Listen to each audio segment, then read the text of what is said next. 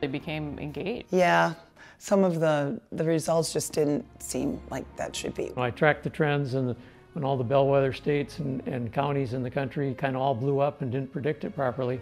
So what we did here is I started digging into it, and the more we dug, the more we found. It has gone away because of the outsourcing, machines. We can't even get the data to prove that it's correct or incorrect. And then the state passed a law in May of last year saying public is not able to see these cast vote records. You need that cast vote record to see how it got to the total.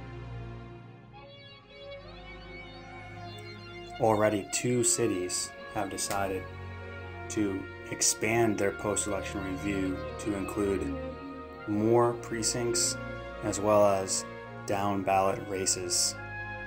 You too can join this effort by bringing this information to your city council and town board.